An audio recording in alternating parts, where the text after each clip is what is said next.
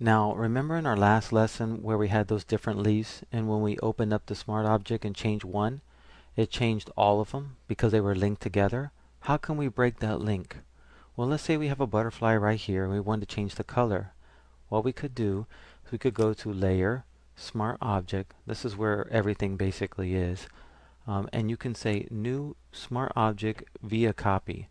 That doesn't make any sense to anyone, but basically what that means is I highlighted it in green under my preference menu, just so I know personally, that New Smart Object via Copy means, hey, give me another smart object, but I'm going to break the link between the two so you can change it. That's all that means. You can also have done it this way. New Smart Object via Copy under the menu. Can't see it, sorry about that.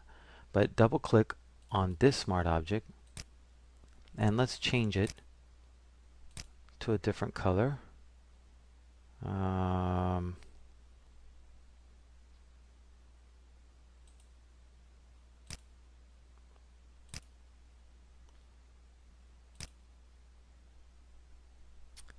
not feeling those colors.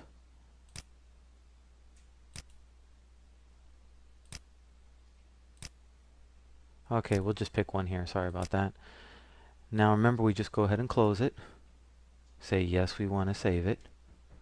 And when we come back, as you can see, voila, this one is different from this one. And the reason that happened is because we went to Layer, Smart Objects, New Smart Object via Copy. Doesn't make any sense. Or right click in your Layers panel to go to the Save menu. Now something else let's talk about, just real quick. When you double click your shape layer,